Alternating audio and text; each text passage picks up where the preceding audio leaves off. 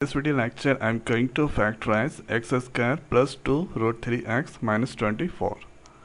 So let's see the answer here. Writing the given x square, then after 2 root 3x minus 24. So here first we need to multiply first term with the last term. So it comes x square into minus 24. So this comes minus 24x square. After that, take the middle term 2 root 3x.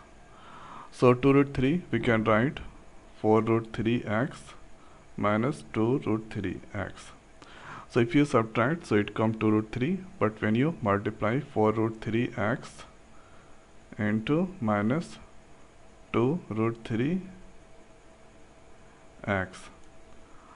so here this is now plus minus minus 4 into 2 8. And root 3 into root 3, 3, x into x square. So it comes minus 24x square. Now minus 24x square, it's equal to minus 24x square. So both are same.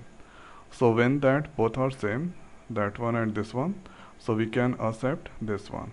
This we can replace with 2 root 3. So writing here x square, in place of 2 root 3, we can write 4 root 3x minus 2 root 3x. This here 24. So take the common x plus 4 root 3. This that I'm going to take the common 2 root 3. So here x, this here 4 root 3. 4 into 2, 3 into 3, that is 24.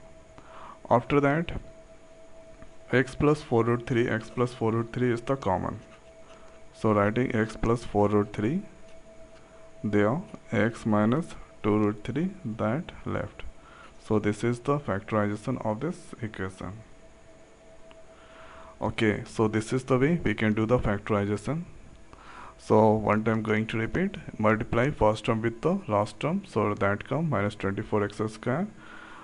Take the middle term 2 root 3, 2 root 3 break into two part, so 4 root 3x minus 2 root 3. After that, this here multiply these twos, so when that equal to minus 24, both are equal. Okay, then that in place of 2 root 3 we can write that one. If that not, we cannot take. So this is the way we can do the factorization of this equation. So now in this video it's over. So thanks for watching. See you next to it. Thank you.